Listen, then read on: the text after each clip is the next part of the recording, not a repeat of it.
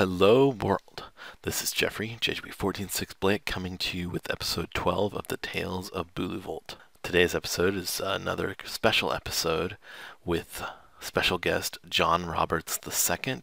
He will be coming on for an interview talking about how he came up with this list, because he's the architect, he's the one who came up with it, and he's the one who piloted it to multiple top 32 finishes at Madison Regionals and at the North American Internationals. So without further ado, let's dig in. So I guess the first question I have is, this is a very unique list, which according to Team Fish Knuckles is something you're kind of known for, but what inspired you to go this direction? Well, it all basically started whenever, I would, every time I was testing or if I was watching other people play, I noticed that a lot of decks were kind of stuck because, they were having cards that they couldn't use, and one of those cards happened to be Be a Seeker, Professor Sycamore. They'll have too many of those in their hand, and why pollute your deck with a bunch of stuff that you can't use as you draw it? So if you minimize supporters or minimize things that you can't use, then you're gonna have a much better chance of getting set up. Sure. Yeah, it makes sense to me. I love the way the deck runs. I think I mentioned that a lot. So I guess the next thing, the list I have on the screen is the exact 60 that you posted on Hey Fonte, coming from your North American International. Mm-hmm. Is there anything that you've changed since then, or any changes you sort of think are worth making? Well, after Burning Shadows, I may put in a second recycler, but that's about it.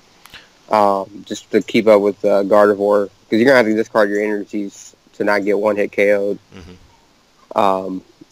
But other than that, though, if I were to play against any other deck, I would just keep it the exact same. Okay. Do you think Guzma over Lysandre, or do you think a 1-1 split, or what? Yeah, I'd definitely switch that out for Guzmas. I'll put 2 Guzmas in instead of 2 Lysandre. That wouldn't be a question. Yeah. I think Guzma's far superior. Mm-hmm. Since it helps you with switching, and that's one thing that this deck likes to do, and certainly an effective, the way that you can get, I think it's 12 or 13 virtual switches that we can get between the escape ropes and switches and Skylas and ultra balls for Lele. Yeah, that's one reason why I put 3 Skylas in the deck, because it essentially opens up pretty much any possibility any turn in the game. Mm-hmm. Instead of just drawing through your deck with N and Sycamore trying to hope to hit something. Sure. You can just guarantee yourself a certain card or a play for the following turn. If I already have a Grubbin on turn 1 and have a Bulu to set up, and my opponent does not have a threatening board, or let's say they first turn of the game they're not going to be able to knock out my Grubbin. I'll Skyla for Rare Candy or Heavy Ball, and then have a Sycamore in my hand to follow up the next turn. Basically they'll have to end, which I really don't care if they end me. They'll give me a new hand anyway. So pretty much allow myself to have as many options as possible. Let's say I need a Field Blower for Garbage Toxin. I don't have to discard resources or have to shuffle my hand back in. Put myself to a low number of cards. Let's say I've already taken 2 prizes. I'm only drawing 4 off of it, and I can just play a Skyla, get it to my hand, take prizes, add more cards to my hand, and force my opponent to start playing their ends, and or the Sycamores to try to keep up, make them blow through their resources, and you can kind of take advantage of it. Yeah, I think you touched on something there, saying they have to go through things to try to keep up. That definitely is a strength that I've found with the deck too. I think you mentioned it first, but it's your priority seems to more or less always be to get a Bulu into the active and a Vikavolt on the bench, and trying to do that like turn 2 to just start taking KOs, and then from there it's like you almost don't have to worry about things because your opponents start inning, and it's just like stuff just comes to you. Correct. You know, I've heard a lot of people say, like, well, what do you do if you have a dead hand? Well, my simple solution to that is just to take prizes. And, you know, the more prizes you take, the less supporters that you're going to need the following turn, because you're going to take, you know, an extra card or two, or even 3 with Koko, depending on how you set knockouts up. So I think that's one thing that I'm maybe not getting balanced right is Koko's use in the deck. So can you elaborate on how you tend to use Koko? Is it pretty much always just flying flips? Oh no, I've used Electric Ball so many times. Okay. Pretty much what it's there for is not only for the free retreat, especially with switches and escape ropes, but let's say, you know, I'm going against like Espeon Garbodor. Actually, I never flying flip unless my opponent has EVs on the board, just because the map doesn't work at all against Garbodor because you knock him out anyway. Mm-hmm. But say my opponent has a couple EVs on the board, or Espeon and EV, or 2 Espeons, any combination, I'll flying flip, and then that way I don't have to have a choice band on my Bulu to knock out their Espeon. I can actually use Nature's Judgment for 180, and then on top of that, they cannot return KO with their Trash Lance in case that I have enough damage on it to be able to for them to be able to knock it out without the Fury Belt.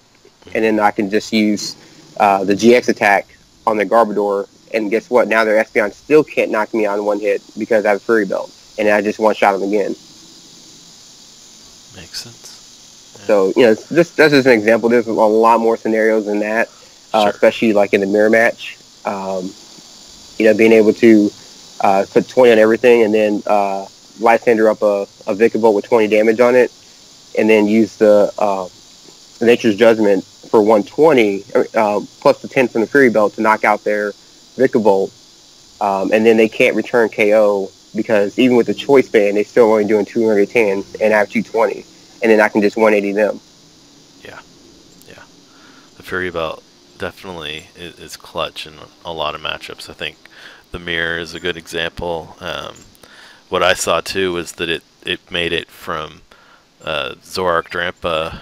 It took that from being a pretty tough match once they got the Zoroark breakup to sort of being almost easy, because you one-shot everything in a lot of cases without even discarding energy, and now suddenly it's just like, hey. So Yeah, but that actually does lead into another question I had, which is, how do you decide, like, what scenarios do you choose a Choice Band versus a Fury Belt? If you're looking at your hand and you've got a Fury Belt and you've got a Choice Band and you've got, you know, one Bulu out, right? Say that's the scenario. mm-hmm. What are the factors that are going to make the difference between which one you choose? Well, I look at math, and then I look at what attackers they have. Okay. So if Fury Belt will, that goes back to why I included 2 Tapu Kokos in the deck. But if there is a way I can actually attach a Fury Belt over a Choice Band, I will always do that. So basically, because, let me say what I think I'm hearing, and then you can tell me if I'm wrong. What I think you're saying sort of is that you want the extra HP from the Fury Belt. So unless you have to have the Choice Band on there to get a one-hit KO, you do the Fury Belt? Correct. A lot of times I'll attach the Choice Band to the Tapu Koko instead. Okay. So yeah, that way I can do 50 and then 20 to all the bench. Makes things so much easier for Bulu, especially with having the Fury Belt, being able to do 130 after doing 50 to an active, so all 180s get knocked out. And then using the GX attack, I can knock out any 180s on the bench that took the 20 with the GX attack doing 160. Yeah. Alrighty. Um, are you going to the Anaheim Open? I was originally going to, but I decided not to. Just it wasn't really worth going if I wasn't actually going to play in the main event because of money situation. Sure. If I had money to spend, yes, I would definitely go because I really want to go. Sure. I'm the same way. So, if you were going, would you take BuluVolt? I'd either take that or Gardevoir. Sure. Um, Gardevoir. Oh, get rid of that. Guard. Volcanion is also really good. I also consider that as well, but it's not my style deck. I'd rather have a stage 2 deck. Yeah, the two decks that I'm expecting to focus on going forward are this and Volk. So I guess I'm both directions. But this actually has a lot of similarities to the Volcanion that I really liked was the Turbo Volk that we had sort of before Guardians Rising came out. Oh yeah, with the Max Elixirs. Yeah, and this kind of has the same feel to it because you're just like zooming in and powering up super fast and taking those one-hit KOs before they can get to you. But anyway, so I think we've covered the biggest strengths of the deck pretty well. Is there anything that you want to mention that we haven't talked about? As far as the strength of the deck, yeah, I would touch up on a little bit on having the supporter count.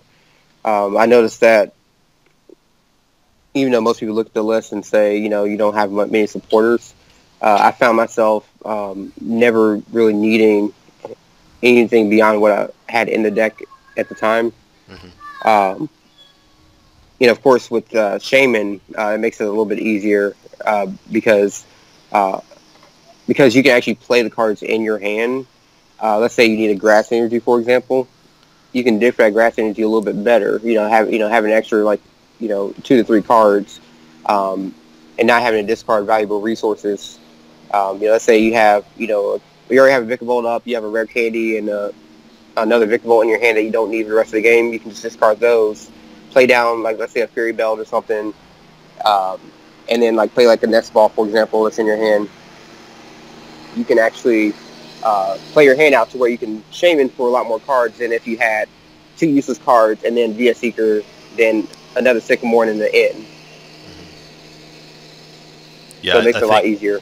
I think that is a play that has come in clutch for me so many times. It's just playing my hand down, and in some cases being able to use a Skyla to get one piece of the puzzle that I definitely need, and then having an Ultra Ball to then grab Shaymin and refresh my hands, get 4, 5, 6 new cards to find something that'll either help me out next turn or sometimes even that turn. A lot of times it is that grass energy. But yeah, I think it's interesting because this deck actually makes use of Shaymin more than anything that's currently viable, other than I guess a Decidueye type deck. But that's just trying to turbo through your deck, which isn't what she's here for. I only use Shaymin if I absolutely have to. Pretty much I don't use anything in my deck really unless I absolutely have to. Mm-hmm. So I'll sit on hands. I'll just keep cards in my hand for a couple turns until I need to use them. Regardless of if I have a support or not. And that can also give the impression that I don't really have anything, which I can care less if my opponent knew that or not. Because as long as you're setting your board up to where you can actually win the game regardless of what hand you have, your opponent can end you out of whatever you have currently into something else and you'll still be fine. Sure. So that's why I focus on getting set up, getting everything I need out the first couple turns, and then the rest of the game just comes easy after that. Yeah, that makes a lot of sense. and I've definitely experienced that too. Because yeah, it's very very nice to be able to just kind of.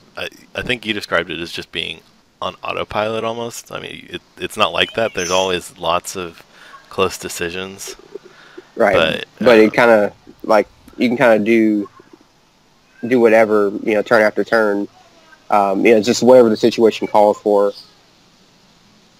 yeah, exactly. Yeah, you never really stuck. Yeah. So you mentioned earlier the thought about putting in another energy recycler, which is like the first question anyone who's played any other BuluVolt list is like, you only have one recycler and you don't have a Brox? I think recycler makes a lot more sense than Brock in this because you're not playing VS and you can use Skyla to get a recycler when you need it, but you can't as easily search out a Brock, and obviously that takes your supporter for the turn. Yeah, something I didn't want to do. What would you take out for that second recycler? I mean, it'd be a tough choice, but it would probably be an energy. Probably a grass energy. Okay. I mean, I'd love to take a lightning out, but I don't want to take away from being able to attack with Koko, like for the electric ball, because that comes up a lot more often than people probably think. Well, and also it's a lot with the the count. Obviously, having more grass, you end up, even though you use 2 grass on a Bulu, it seems like more often than people expect, you end up not being able to strong charge because you don't have any lightning left. Mm-hmm. So I think I agree with you about not taking out a lightning, taking out a grass over a lightning if you were going to go that route. Right. Yeah, because there's too many situations where you have like one prize, or you have to discard 1 or 2, and that can come back to bite you pretty hard. So at least with the grass energies, you can still attack with 1 grass energy on Bulu for 40 to 60 damage with the tool attach. And then, clean it up with Koko. You can have a choice band with Koko and clean up a 170 HP Pokemon with a combination of 2, choice bands or furry belts. Yeah. So you can at least do that. I'm not saying it's optimal, but I mean, actually it could be, because then your opponent goes down to odd prizes. Yeah, which is huge. That's, I used to, and I was actually just getting to asking you about thoughts on techs. I used to have a Fates Collide Mew teched in, and part of the strength was that he was a 1 prize attacker, so it was like an extra Bulu kind of, but he also was very fragile, which is the downside. Yeah. There's been plenty of Kokos that tank the hit, from either Lele or Metagross. I mean, there's a lot of things that can't kill a 150 HP Koko in 1 hit. Yeah. Are there any? So I know you used to have a GX Koko in there, and you took him out kind of for another baby, right? Right. Did you just find that Koko GX wasn't pulling his weight? Well, it was good. I mean, I can't deny that. I mean, it was a very powerful card in the deck. But one thing I wanted to minimize on is having fragile attackers. And the GX attack was far too situational for my taste, basically. Whereas Bulu's GX attack is always going to be good. Like, always, like 100% of the time, is going to be good. Koko, on top of that, had 2 retreat for a 2 prize attacker. I did not want that because you can't search it with Heavy Ball, and then you can't 1 retreat it. So it's kind of like that awkward spot where it's like there's really no advantage of running it in the deck other than the fact that you can just surprise your opponent and swoop in, and that's just not good enough. That's not consistent enough for me. Okay, that makes sense. Other techs that I've heard people talk about that I think I actually played it for a while. One of my testing partners did as well. Was a Vikavolt GX, and I think everybody has realized that that just isn't as great as we all hoped. It broke my heart to not include that in the deck. Believe me, I really wanted to make it work, but I really didn't even try it in the deck. Just played like a few games with it, and I'm like, this is coming out. It's just terrible. Because there's literally like no situation where you actually want it, other than playing against evolution decks. And usually you're gonna run over the evolution decks anyway because you're just too fast. So there's really no point of trying to set up two different stage 2s and hurt your consistency of the deck. There's really no good way to search out Vikavolt GX as well. I mean, if it was 3 retreat, I'd play 1. But being at 1 or 2, it's just very bad in my opinion because you have to Ultra Ball for it. You don't want to discard resources to try to set up a secondary stage 2 that won't really help you in 90% of your matches. Yeah, I dig. Are there any other techs that you've considered that you think may have their place? I mean, depending on the meta, potentially Stunfisk with the revenge attack, because you can just send it up and do 100 damage or 110 damage, and it'll sit there with 150 HP, and you can two-shot EXs and GXs with it. After, like, let's say you take a knockout. Well, your opponent takes a knockout. You send him up strong charge to it without having to attach from the hand. Do 100 damage, or 130, 100, or 110 if you have Fury Belt. And you can do some tricky plays with it, like with Field Blower, and then attach Choice Band, knock out a GX. But that's, it's a little bit too cute. But, if you're playing like a Lightning Week meta, I'd definitely say play 1 because there's 3 retreat. So you can actually just heavy ball forward, send it up, free retreat your Koko, and get 100 damage in. But other than that, there's not really any other tech set. Because I went through pretty much every card that was available, and there's not really any other good techs other than the GX, the Koko GX. At least to me there. I mean, maybe somebody else found something, but I didn't find anything else that was very useful. Sure. Okay. So I moved away before I ask it. We definitely covered the strengths now, I think. What about weaknesses of this deck? Hexmaniac. That's pretty bad. What else? Not getting your Vikavolt out can be pretty bad, obviously. Yeah. But I did win a game at internationals without getting a single Grubbin on the bench. Nice. So that was pretty cool. But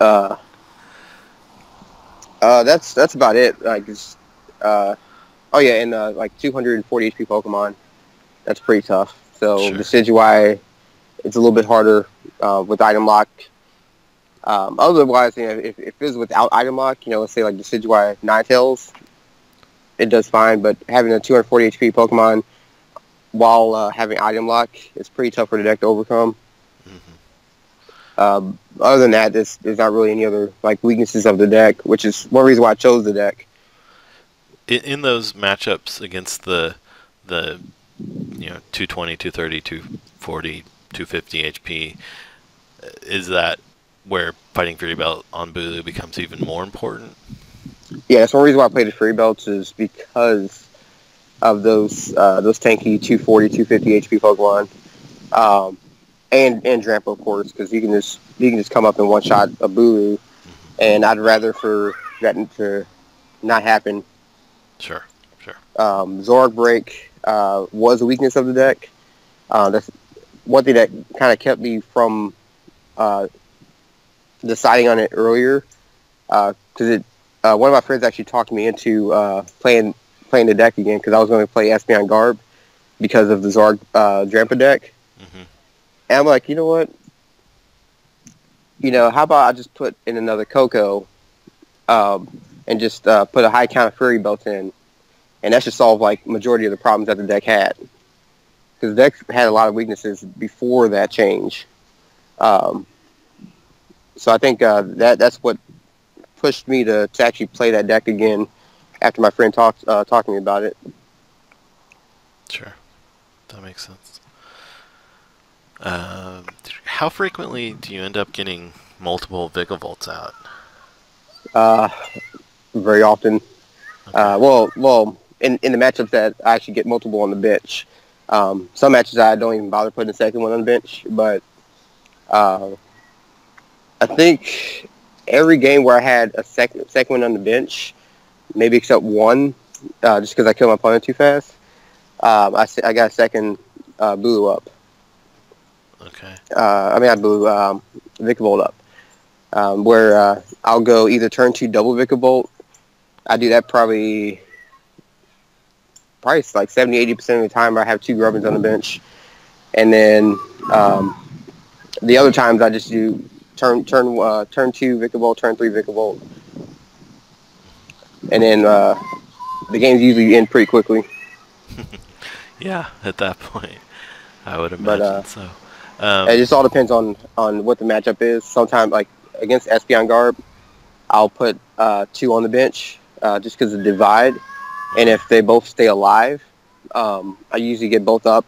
And then that way, whenever I do hit a Field Blower on the Garbage Toxin, I get 2 strong charges. And then the game's usually over at that point. Yeah. So, common turn 1 scenario, you're playing Brigette, obviously, right? Yeah, usually. Brigette, or, Yeah. And are you... So if you have... I assume if you have a Grubbin out, you're going to get mostly 2 Bulus and another Grubbin. Sometimes throw a Koko in there. And if you have a Bulu out, you're going to get mostly 2 Grubbins and a Bulu, sometimes throwing a Koko in instead. Is that roughly accurate? Yeah, that's pretty accurate. Okay. It's kind of rare, though, that I go for 2 Bulus. The only matchup that I go for 2 Bulus is if I'm going against, like, a Ninja. Okay. So or Volcanion. You tend to go more for getting 1 Bulu out and then the Koko and the multiple Vicavolts if necessary. Yeah, I usually go for, if I don't have a Grubbin already out, sometimes I'll go for 2 Grubbin and a Bulu, or 2 Grubbin and a Koko. I don't always get Bulu out turn 1, just because I can always Heavy Ball for that. Yeah, I can Skyla for Heavy Ball, and there we go. But my primary choices are usually 1 Bulu, 1 Vikavolt, Grubbin, and then 1 Koko. That's usually why I grab off Brigette. Okay. That's different than I have played it, and I wonder... I think I mentioned before, I think I'm underutilizing Koko, so that'll be a change I play around with for sure. Yeah, Koko is like probably the all-star of the deck, honestly. Okay, cool.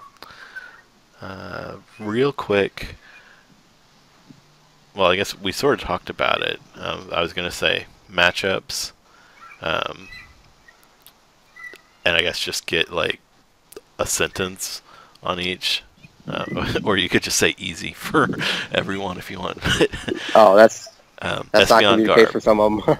Oh, Espeon Garb, it's almost auto win.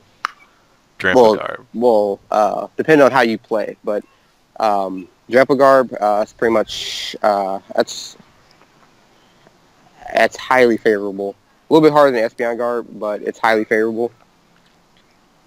What makes that harder than Espeon?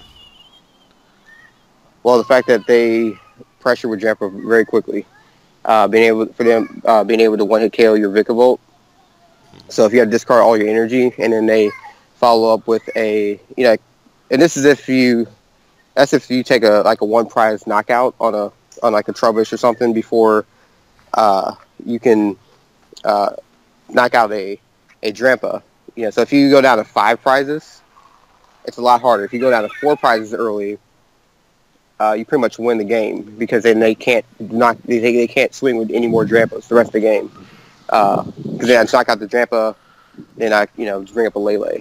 But if you take if you go down to 5 prizes starting out, it's a lot harder because then now you have to go through 3 Drampas.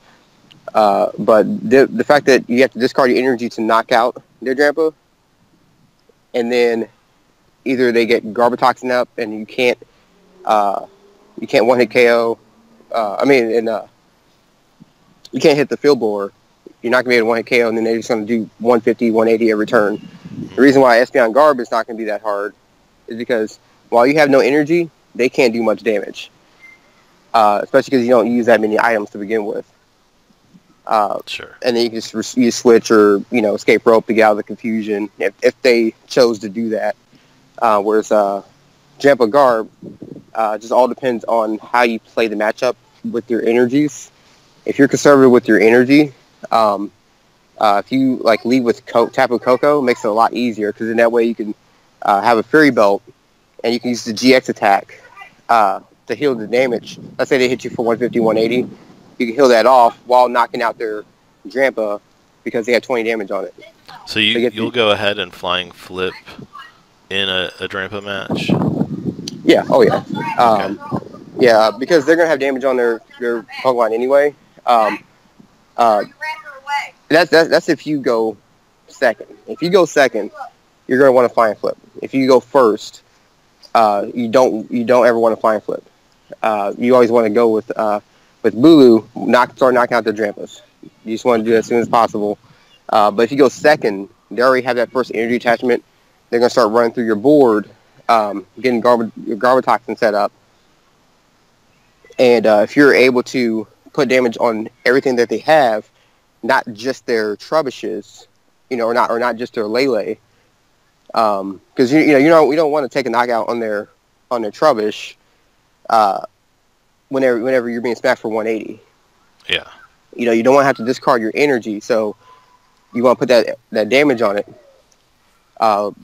That way you can just knock out whatever you want whenever you want it. Sure. Okay. Zoroark Drampa, I think we kind of talked about that. It used to be really hard, and then Fighting Fury Belt makes it used to be almost an all loss. It used to be very unfavorable. With Fury Belts and with the Kokos in now, it's actually highly favorable. It's not auto win by any means, but it swings back to 60-40, 65-35, depending on basically how quickly each person sets up. If you set up as normal, you should win that matchup almost every time. Or at least in a 2 out of 3 match. You may drop a game every match, but if you play it right, you're not going to have to worry about Zoroark Break hurting you too much. If you spread 20 to everything, now you can one-shot all their, well, not really one-shot, but finish off all of their breaks while you have a Fury Belt on it using the 120 attack instead of discarding energies. Yeah, or having to use your GX attack. So it sets you up in a really good position to where they always have to keep on attaching energy and try to keep up, and they're not going to be able to hit you with Drampa ever in the game. So you literally have nothing to worry about as long as you do get a flying flip off. I like it. Ninetales. Which version? The straight Ninetales? Yeah. I think Water Box is too clunky to Water Box? Oh, you just auto win. Yeah. There's almost no chance for... the reason why I say that is because they have to keep aqua patching in order to keep up. If you flying flip once before they can rough these, or if you just catch Choice Band, then you can just knock out all the Ninetales turn after turn. They have no way to stop your abilities other than Hex Maniac. So you can just keep on attaching every turn, doing 210, 210, 210. So now there's a way that they can win if they're able to Hex Maniac chain then it's going to be rough. Sure. Sure. Okay. But against the Decidueye Ninetales, it's a little bit harder. Okay. That's probably about even for the Decidueye Ninetales. And then Ninetales with, like anything else, it just all depends on what they're playing in their deck. Sure. So 50-50 with Decidueye. At least slightly unfavorable Decidueye Plume. Yeah, it's unfavorable for Decidueye Plume is probably like highly unfavorable if you go second. If you go first, it's by even. Okay. So it's not a good matchup at all. Volk. Okay, it's even. Okay. And then the one that everyone talks about for this deck, Metagross. Slightly unfavorable. With the Fury Belt version, the Koko and Fury Belt. The reason why it's not favorable is because, they can still Kukui over the Fury Belt on your the Koko if you have the Fury Belt as well.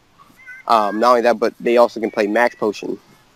So the fact that they play Field Blowers and Max Potions, and they also some play Hex Maniac, it's just really iffy. So even with the text in the deck, I mean, it's still not going to be favorable. Sure. Yeah, I think that has been what I've seen too. And then, have you tested this with adjustments against like GRI? I have not, Okay. but it's probably going to be unfavorable. There's almost no way for Bulu to be able to keep up unless you're strong charging every single turn, because you can't keep energies on the Bulu. You just can't. I mean, unless your opponent doesn't have a Gardevoir out, but then you can just run through their board. It shouldn't be a problem. Sure. But you can outspeed them sometimes, for sure. But that applies to Metagross too. That's how I have won against Metagross, is times that I outspeed them, which certainly happens, but not enough to make it favorable.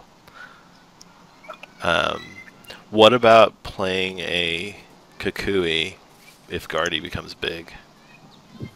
That's an interesting inclusion. I don't really like it without VS Seekers, but it could make its way into the list. Just because, I mean, if it's closer than I think, I'd probably put the Kukui in. If it's still gonna be, if it's still gonna be tough, I'm not even gonna bother putting it in because there's no other matchup that really helps in other than like Ninetales. So. Sure. I mean, it helps in every matchup, of course, but like enough to where it, it would swing a matchup like highly in my favor to be worth the space in the deck. It doesn't swing anything highly in favor at all, so it's just a one of. And then I'll have to start polluting my deck with VS Seekers in order to really get the most use out of it. So it may not even be worth putting in. And then I think the last thing I've got. Well, no, I've got two more questions. Okay. Post rotation. Obviously, the only thing we lose, because we're already going to switch for Guzma, the only thing we really lose is Shaymin, but that's kind of a big loss. That's actually a huge loss for the deck. I mean, it can do fine without it, but the deck is just beyond broken with it. Especially because at any point in the game, being able to just draw a whole new hand of 6 cards without having to use your support is just insane. Yeah. Yeah. So, when we get to that point, what would you think would make sense to try to keep it alive, or are you even trying? Oh no, I'm gonna still try with it. It's my favorite deck, so Sure.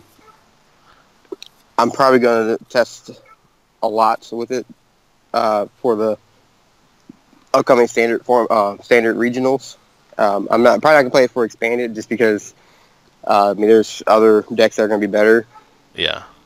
But for standard, I'm definitely gonna be trying my hardest to make it work. See what I can come up with. Talk with some friends, see what they come up with. You know, because like people back in St. Louis are really good, so they can come up with some good ideas. Do you have any? I mean, the obvious thought is, well, try sticking a third Lele, but Yeah, I it's don't not that know. simple though. Yeah, I don't think it is either. Yeah, because I mean I really don't utilize Lele that much, other than like maybe the first turn. Hmm. So, but after that, I use it, you know, maybe just to grab like a Lysandre or something later on. But usually it's not really that necessary. But you want to always have at least two in your deck, no matter what deck you're playing. I will say there was one game, right? Everyone's got their. Well, there was this one game. Everyone's got that story, right? I had Oh. one game where, for whatever reason, like I just couldn't get a Bulu out to save my life, but I had Lele out. I think that like they had managed to KO the Bulu, and I couldn't get another one out. Like maybe two of them were prized, and I played Recycler, and then I just started stacking energies onto Lele, and I ended up getting all 12 energies onto the Lele, and it was against Decidueye, and I one-shotted Decidueye with a Lele. It was beautiful. Yeah, that. It shouldn't happen, but somehow Yeah. it like actually worked and happened. Hey, no, sometimes it comes down to that. You know, they're at the I think once at the regional, once at the IC. I actually stacked like 8, 9, 10 energies on Lele to take a knockout. You know, being able to just pretty much kill anything you want is nice. But the only problem though is, I mean, the game will have to be, you know, like a very dragged out game that your opponent's not really drawn that well in. Mm-hmm. So it's not going to happen at all, like pretty much ever. So I mean, Yeah. once, twice out of 30 rounds, that's not very often. Yeah, yeah. And then I guess the last thing I wanted to ask about was, to what extent do you set up like a backup attacker in like a second Bulu, or I guess that's what I think, because you're already talking that generally you end up with a Koko up really fast and a Bulu coming in behind him. But how often do you end up setting up an additional Bulu while they're still alive? Not like that often. Like, Do you just kind of maybe get one grass on him and then wait as long as your abilities are in play? yeah, like yeah. One thing this is actually one thing that is probably making a lot of people think that you need like a second recycler in the deck, or Brock's crit, is strong charging just because they can. Like, you never want a strong charge. Let's say you're in a good position, you don't need to set up multiple attackers, or let's say something may change later on. You don't ever want a strong charge like your last few energies, just because you have no options the following turn. You have no way to put the energies back in the deck other than Energy Recycler. So being able to have energies in your deck at all times, your opponent pretty much can't do anything without you being able to counter it. So, like, let's say, for example, like they use like a Tapu Lele, for example, to hit your Bulu, and they have a Bulu on backup, knowing that you're gonna get return KO'd. If you keep the energies in the deck, you don't have to worry about, like, let's say you want to KO the Lele, discarding all your energies, right? Now, what you just present them the opportunity for is to Lysandre your Bulu with the energy on it. kill the Bulu with the energy on it. Now you have no energies. Whereas, okay, you knock out the active Bulu, now I'm going to start on charge to the new one. Sure. They have no way to knock off your energy on the board, as long as those energies are in the deck. So that's one thing that I see a lot of people falling victim to is having their only energy knocked out off the board because they're forced to discard off their active Bulu, and then they get the bench one knocked out, or whatever has energy on it. So always leave yourself with the option. Or let's say you need to do an odd prize situation. If you put the energies on the Bulu, now you can't charge up your Koko. And then buy yourself time to find your energy recycler to get a knockout the following turn without having to discard your energies, and then you can just sweep their board from there, as opposed to you attacking with the Bulu, discarding your energies, or either keeping them and then having your Bulu knocked out. Now you're forced to find your recycler that turn. Otherwise, they're going to sweep you. So it's just little stuff like that, or put energy on something that you don't have to put energy on. I see people you'll put an energy on 2 different Vikavolts. You never want to do that. Unless you're playing against Greninja, you never want to do that. Yeah, well, Greninja should be easy as long as you just get Bulu energized once. I guess that would be a matchup where I would say you probably do want to energize a backup. I guess anything where you're hitting weakness, having a backup Bulu energized is probably helpful because you don't have to discard. But other than that, I think, what you're saying makes a lot of sense. That's probably something I've done wrong too. Although I've gotten better about it. Anyway, with that, I think we've covered all the questions I had. Well, thanks for doing all of this, John. It's been eye-opening. Do you have any shout-outs you want to give or anything like that? Well, my team back in St. Louis, Yeti Gaming. Conor Lavelle, he needs to hurry up and get his invite. He's due for one. He's a great player, so I'm hoping that he can get one. Jack Carter, he's also looking for his. So I'm pretty sure that they play this season to its entirety. They for sure have their invite. So good luck to those guys. Everyone else, I mean, they've gotten their invites. That play at most of the regionals. So like Jay Young, Zach, Alex Kreckler. Yeah, they're pretty good. And Lavelle Levette, he's actually the one who actually talked me into playing Bulu for nationals after I played it back to the side. So shout outs to him. So yeah. Cool. Oh yeah, and Ricky Nieheiser, he's actually one that talked me back into playing Escape Rope in the deck, which came up clutch a lot. Yeah, so I've loved that card since I brought it in after your Madison, or after your NASE post. All right. Well, cool. Thanks again, man. All right. Thanks for having me.